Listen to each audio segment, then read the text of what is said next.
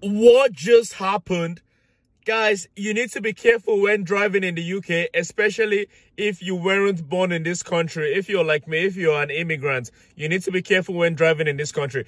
Guys, I was literally driving right now on my way to court because you remember yesterday I told you that they told me I need to appear in court on Monday because they said I've been here illegally for 10 years, which is not true.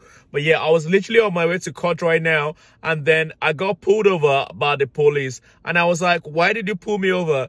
And he said I ran a yellow light. Wait, excuse me? A yellow light, not a red light. I ran a yellow light. Guys, the light literally turned from green to yellow, and I sped up a little bit so I can pass the traffic lights before the traffic light turns red. I literally passed the yellow and I get pulled over.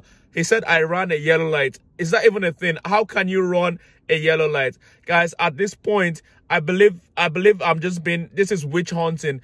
Now, the police said I gotta appear in court again tomorrow. Guys, I'm literally just, I just parked on the side of the road now and I just feel like crying.